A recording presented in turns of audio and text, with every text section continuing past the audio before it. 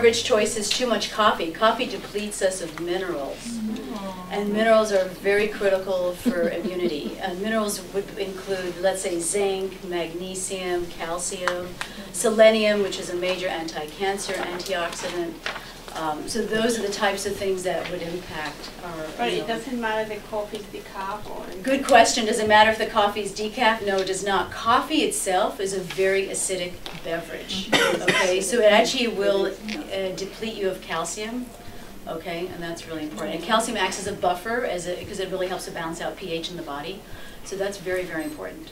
Okay, so ideally switch over to green tea because the antioxidants in green tea have a lot of benefit. Very important though that the green tea is organic because they spray tea very heavily in Asia.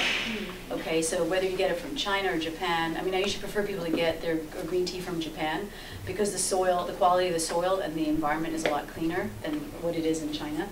So that's a very important consideration too. Okay, other beverages, of course, soda.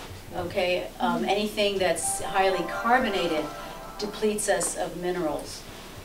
Okay, so the carbonation, unfortunately, whether it's seltzer or club soda, you know, diet, which brings me to the handout I have on aspartame, by the way, which is another name for equal that's in diet sodas, and that's the other handout that you have right behind the handout on the food chart, on the organic food chart. But aspartame reactions, but more importantly, I mean, you can take a look at the list. I mean, it's an unbelievable list on some of the side effects that aspartame can cause. And you know, the most unfortunate thing about it is that people don't make a connection, you know, with the aspartame and then the reaction that they may be having. Okay? So somebody could have an itching problem or a hive problem and not hives, you know, not even know that it's coming from the soda that they're drinking. So that's, but just gives you a list of things that have already been shown through research. Okay, and the other thing that's very scary. Why is that still available?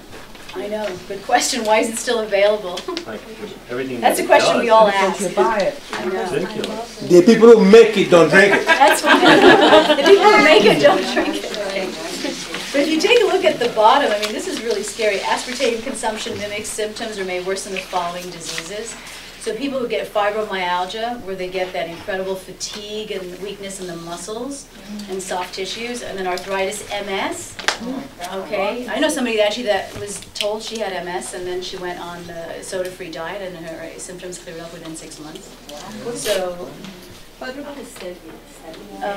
stevia or stevia is a very good alternative. That's not aspartame. No, not at all. I just want to tell you that my daughter had a GI tract thing where they had her drink, you know, whatever that stuff. Right. And she was getting sicker and sicker. And she said, there's got to be something in here that's making me sick.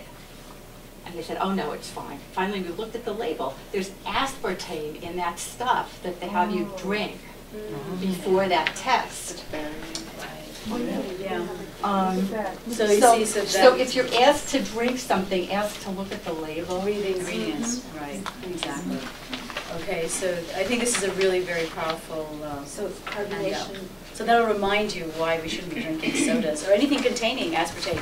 And even more important for kids, by the way. I mean, look at how many we've had an increase in ADD, attention deficit. A lot of that is because the kids are given, you know, diet sodas nowadays.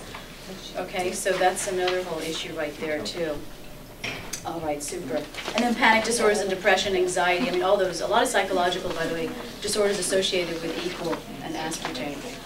Okay, but the key thing is that it definitely interferes with the body's ability to properly detoxify chemicals and other things from our food.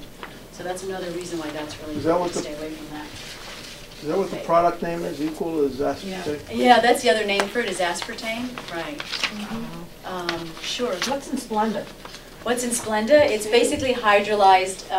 They add hydrogen atoms to sugar. That's what it is. And Splenda, they don't have enough research yet out on it. But one thing we do know about Splenda is that it does slow down metabolism. So if you're trying to lose weight, one of the effects that it has, it will slow down your metabolism. The other thing is it does increase your craving for sugar. Yeah, it does. Increases your craving for sugar. So those are the two things we know for sure about Splenda. Is Trulia stevia? Yeah, Yeah, that was what Connie was asking about. Stevia, yeah, Truvia is a new stevia that's out on the market. Yeah. Exactly. So that's a good alternative as a sweetener, and that comes in packets, and it Yes, comes, it you know, does. So it's powder, good. liquid, however you want to use it. What about, Truvia, Truvia. what about xylitol? Xylitol is a sugar alcohol. One of the side effects of sugar alcohols like xylitol, maltitol, sorbitol is that it will act as a laxative. I mean, for some people that might be a good thing, and for others it's not. But what about that? Some people get headaches too because it's metabolized through the liver. The one is supposed to be natural. Agave? Oh, agave syrup, Yeah. which comes from the cactus fruit. But Yeah, that's a low glycemic sweetener. It looks like maple syrup. It's sort of a liquid. Yeah, that would be an acceptable alternative, right? Or brown rice syrup. Some of you may, have seen that as well. So those are all, safe. Again, not in excess though, right? Small quantities. Okay, so, and then alcohol and beverages, again, not overdoing alcohol, because alcohol is a very acidic beverage, right? So if you're drinking more than 3 glasses a week, that will affect your pH, your urinary pH. Okay, so that's something to keep in Also, mind as well. how come you say that Bless having a you. glass Bless of you. wine a day is supposed to be good for you? Why? It depends on whether you have heart issues or not. If you don't have heart issues, it's not good for you. And also too much of it isn't good for you. The other thing is with wine, make sure that you get organic wines where they don't have added sulfites. Because the sulfites, again, for some people will give them allergies and headaches and, A lot of these things that are preservatives, whether in beverages or food, they really interfere with our body's ability to properly detoxify. And with the increase in cancer, cancer now is the #2 killer in the U.S. It's really a serious problem. So for that reason, we really have to be careful with a lot of the, you want your body to be able to detox properly on its own. And that's No why it's sugar, very no important. alcohol, you're killing me here. It's like, I don't know how I'm going to survive. I just don't know. You have your fruit, your fresh fruit. Boy, you're killing me here tonight. Actually, while we're talking about, I'm glad you brought up sugar again. The other thing, by the way, those of you who exercise a lot, if you have flexibility issues, sugar will tighten you beyond belief. Okay? So it acts like the glue on the joints. It really toughens it up. It's almost like caramelized, when you do any kind of caramelized cooking, where you get that thick syrupy thing, it's a sticky substance. Well, too much sugar in the diet will make you a lot tighter in your joints. It does affect flexibility. Okay, so that's a whole other issue for those of you who are into exercising and that kind of thing. So that becomes another issue too. It's called glycation. That's the scientific term for that. And glycation is what ages people. You age your cells. The cells of your body actually age the more sugar you take in. Okay, so that's another thing too. All right, super. And then vitamin and mineral depletion. This is very important. Why do some people get the flu or they get pneumonia, bronchitis? And I know people sometimes get it 2-3 times a year.